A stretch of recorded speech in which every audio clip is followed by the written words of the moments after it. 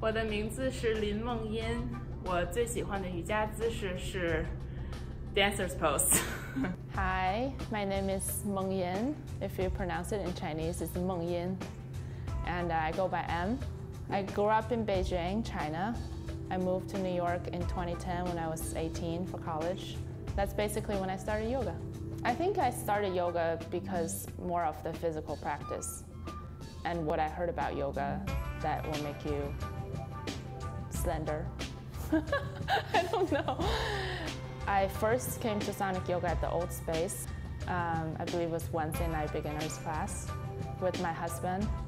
And that was actually a great bonding experience back then when we were dating. And then one of my friends did a yoga teacher training at another studio. And I was practicing a lot of yoga, and I thought about getting more into yoga to just learn more about the practice and the philosophy. So I met a group of beautiful people at my yoga teacher training that I learned a lot about friendship, being supportive to other people, and all the teachers here offer such a variety of knowledge on yoga that I really appreciate. Yoga really helps me clear my mind because my mind goes 100 miles an hour.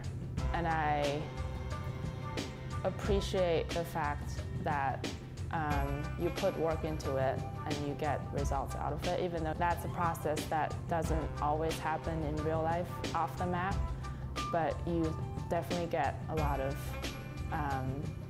progress and satisfaction. I seldom have time to look within into myself, so yoga provides that space and time for me.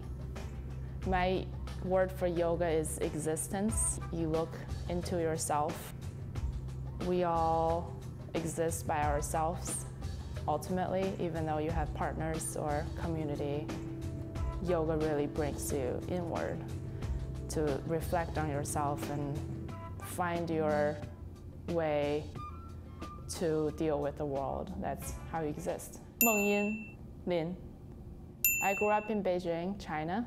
I moved to New York in 2010 for college. I am a freelance screenwriter. I've been practicing yoga for on and off 8 or 9 years. I've been coming to Sonic Yoga for about 4 years. Say a recent memory that really clicked with me is when I really enjoyed downward facing dog for a long time. A life lesson that I've learned from yoga is to keep going. Radiohead.